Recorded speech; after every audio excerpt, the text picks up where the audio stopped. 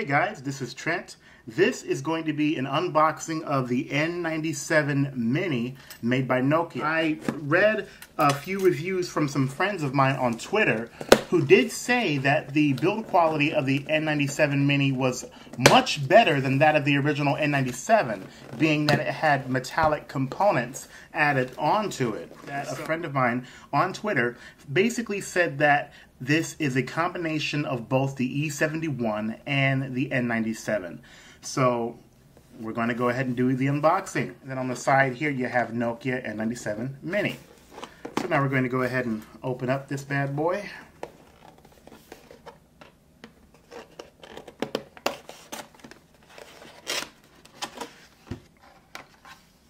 Alright, and you have the usual website notification there.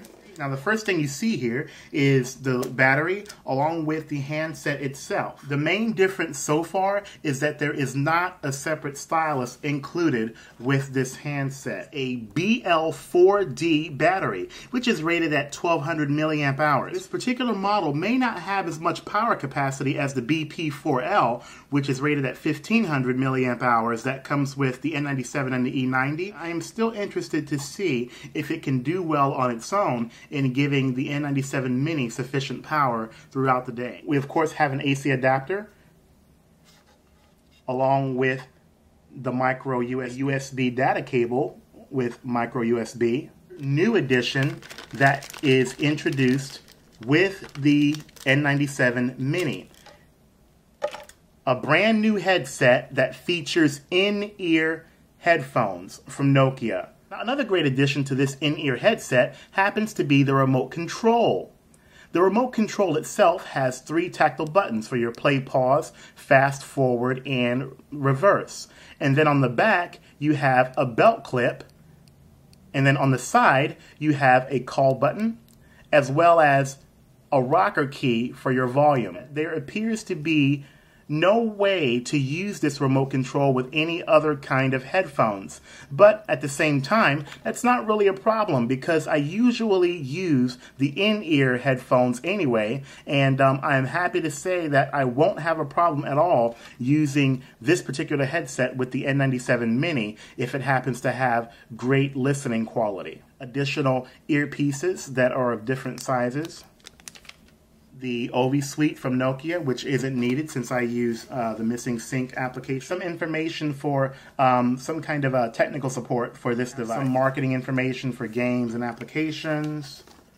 And last but not least, we have the N97 Mini user manual.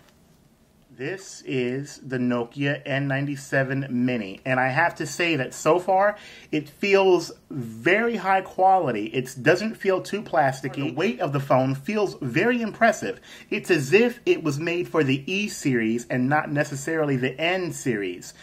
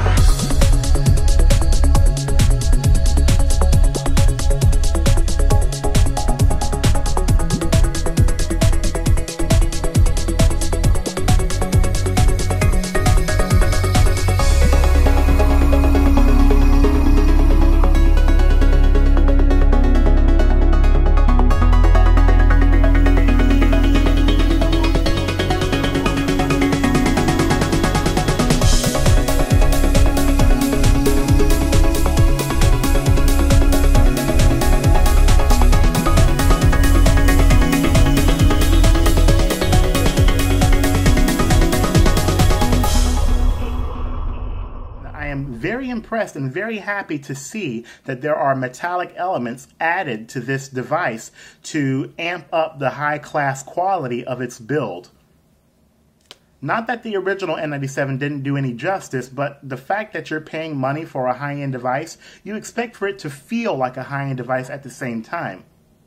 There are still some plastic elements on the device itself at the top and the bottom, but it's not a huge prevalence of plastic like there was on the original N97. It's very small, and I think I've never held the 5800 Express Music model, but from what I've read on online reviews, it's about the same size, if not exactly the same. Here is the front face of the N97 Mini. At the top of the device, you have your usual components: proximity sensor, earpiece, as well as a secondary video camera along with an ambient light sensor.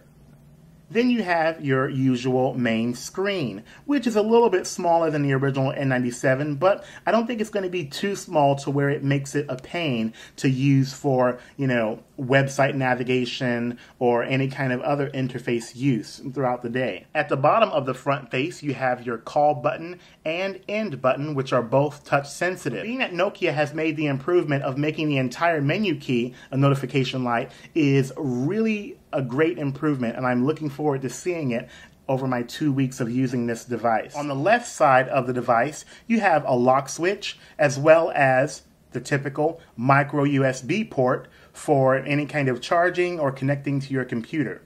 And then at the top part of the phone, you have a stereo speaker here, as well as another stereo speaker on the bottom part of the phone. Now, at the bottom part of the phone, you don't really have anything except for an eyelet that's used to connect some sort of a wrist strap. And then on the right side of the device, you happen to have a physical camera shutter button. Above the shutter button for the camera, you have tactile keys that operate as volume controls. At the top, we have the typical power button as well as a 3.5mm headset jack. Now, on the back of the device, the first thing that comes to sight is a sticker with instructions as to how to take the battery door off. Alongside the battery door, you have your typical Carl Zeiss 5-megapixel autofocus camera, along with dual LEDs for flash. There isn't any sort of physical protection with a slider to go over the lens when the camera is not in use. The QWERTY keypad mechanism is just as robust, if not more so, than the classic N97.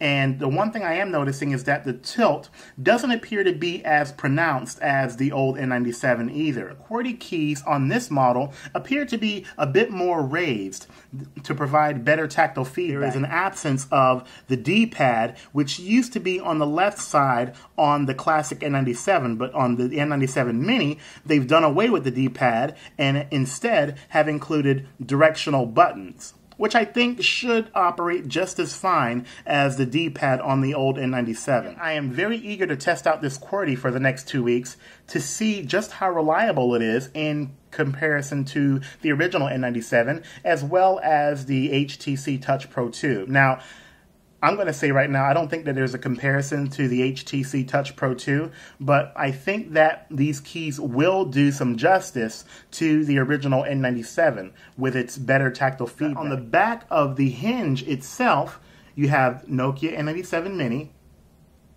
and then you have designed in Finland. I just read here on the back of the box that my unit is made in Finland, so any of you guys who happen to have a model that's made in Asia or any other part of the world besides Finland, as long as it's a Nokia device that cuts on and works properly with the proper OS, you should be just fine. Typical smartphones usually don't come with a large storage capacity for any kind of, media files or anything like that. So I'm happy with the 8 gigs. Going down from 32 gigs is not going to be that big of a deal, I don't think, as long as I've got my 16 gigabyte micro SD card. You have the Nokia branding and the N97 moniker at the top of the screen instead of off to the side of the screen like on the old model.